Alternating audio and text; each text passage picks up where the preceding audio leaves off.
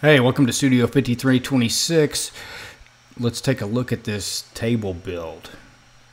So I made a trip over to Birdall Sawmill out near Bastrop and found this awesome piece of mesquite. The customer had been wanting something unique, and I found this curved piece where it has this curved grain.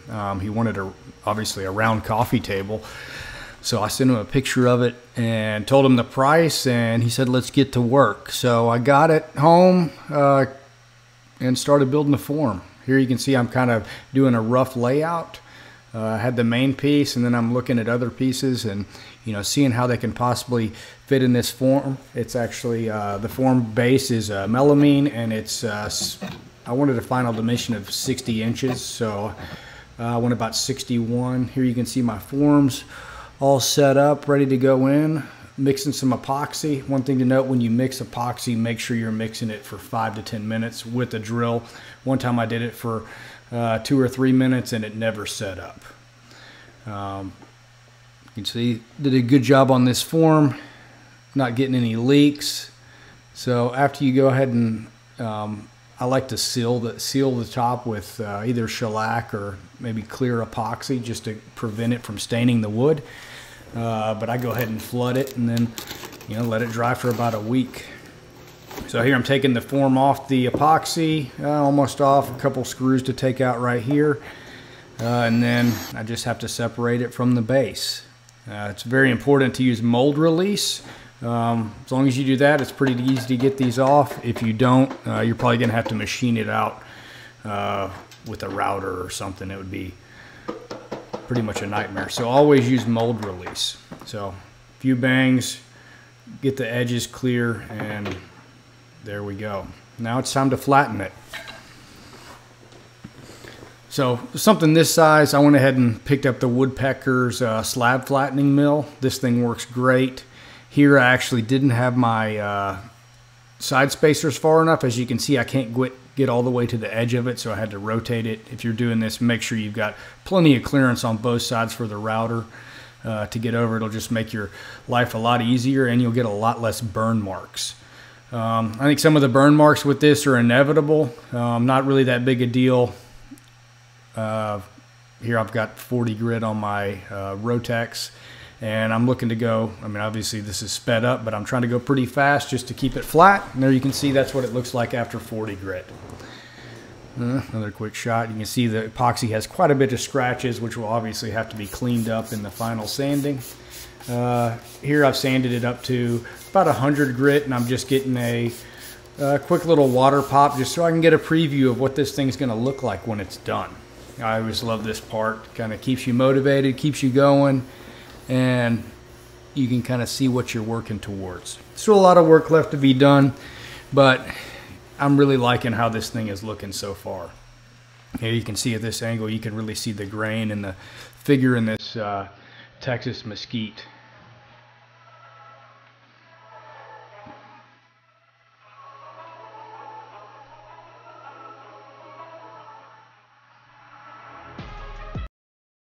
Just, wow, beautiful wood.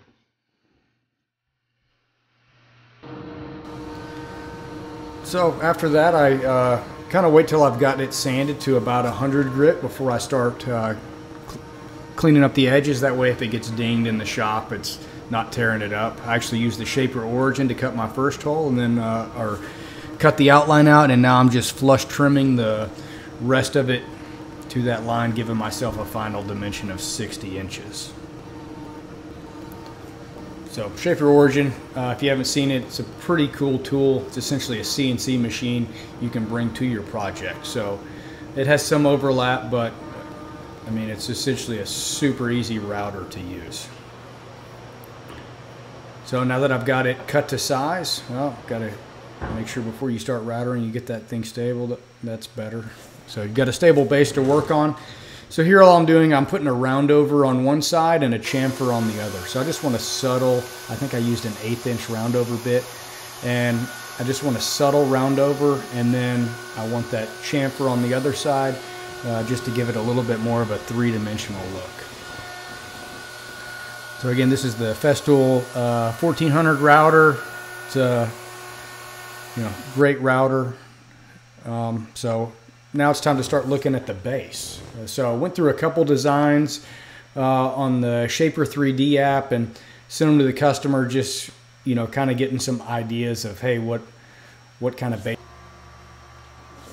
Anyway, we'll see that base in a minute. Funny thing to note here, well, here I'm getting the material prepped. I spent about 3 days working on the first base. Thought I had it about done. Actually, I made it too tall. I had to cut it off, and I actually ended up breaking the base, and I had to start completely over. Luckily, I was able to reuse the legs. I just had to redo the center supports and refill my domino holes and all that, but I really like how the second base turned out. I think it was, it actually turned out better than my first idea. So it's funny how sometimes we go in and we design something, get it planned out, and then once we actually get in the shop and start building, reality sets in, and you know, sometimes a design has to change. So after I've got that, I've got my template there on top, which is attached to the leg with double-sided sticky tape. I use my Shaper Origin to cut out my templates after designing them on my iPad with a Shaper 3D. And here I'm actually just using that to rough cut them on my bandsaw, and then I'm looking to flush trim them to the template. You can see here as I'm going, I'm trying to go real slow so I don't catch that end grain. If you catch that end grain, which I did, you'll see in kind of the further on in the video, but it'll just, with this mesquite, like you get some serious blowout, cracking and splitting the wood.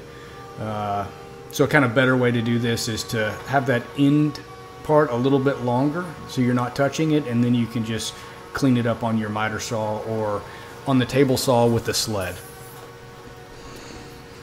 So important to go slow. Here I'm actually using a 1/4 inch collet router bit. I think for something this long, you might be better off using a 1/2 inch. I've actually had a couple of these break, so obviously you can wear some eye protection. And here I'm using a starter pin so I can keep my fingers well away from the bit.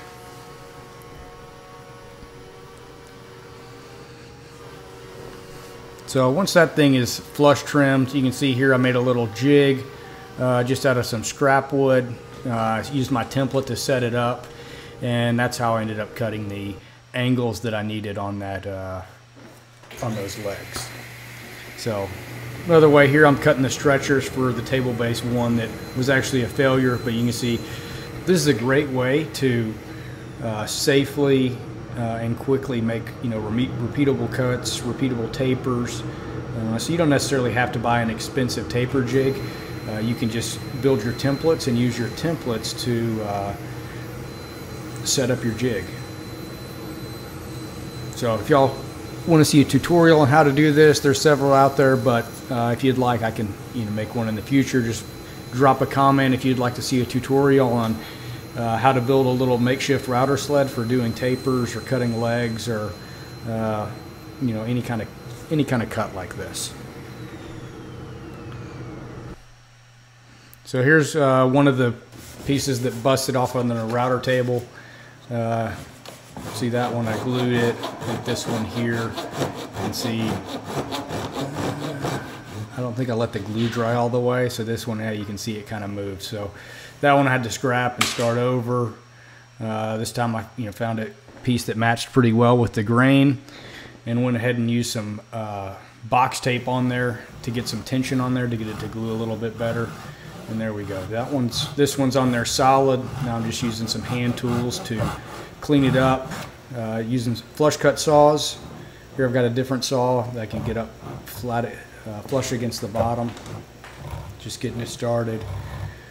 Going slow, trying not to break this piece, trying to get it as close as I can, and then I'll come up and clean it up with a hand plane. So big part of woodworking is, you're going to make mistakes, but it's like we just have to be creative with, covering those up. I mean, not really, covering them up, but we just got to be able to fix them. If you've already got, an hour or two into making this leg and you get a little chip, you don't want to start all the way over. So, grain matching, getting some hand tools, and practicing this will really help you elevate your woodworking to the next level. So here, just taking off a little bit at a time, just getting that thing flushed up. with these, if they're sharp, I mean, you can get it pretty much a finish ready surface, but you can always come back in and clean it up with sanding. Here I'm using a little shoulder plane, just touching it up and then going back to my block plane. So here we can see, looks pretty good. The finished product, like I pointed it out to the customer and he could not even tell once it was all sanded and had finish on it. Here's another piece that blew out that was a little bit more drastic, so I went ahead and cut it out to get a square angle, and then found a piece with pretty good grain match, got that glued up, and there we go. So here's the first base that ended up breaking, which was very frustrating because I'd spent, again, probably 2-3 days on this base. And here you can see kind of right here it already going, and when that leg kind of starts wobbling, my joint there just, it wasn't the strongest and it came apart. So here you can see I actually made this base somehow, my measurements or my template with my coding going from the iPad app to the Shaper app, you know, made it 2 inches too long. So here's my second base. After I've got my legs the right length, I went ahead and went with a half lap to connect them, and then I half lapped them again to put that thing together. And then here I am cutting some mortises with my Shaper 3D, and then I have a floating tenon that'll go in between the base and the table. So we can see here, I actually used my Shaper Origin to cut these mortises, and this was kind of the moment of truth, like, wow, is this thing gonna fit?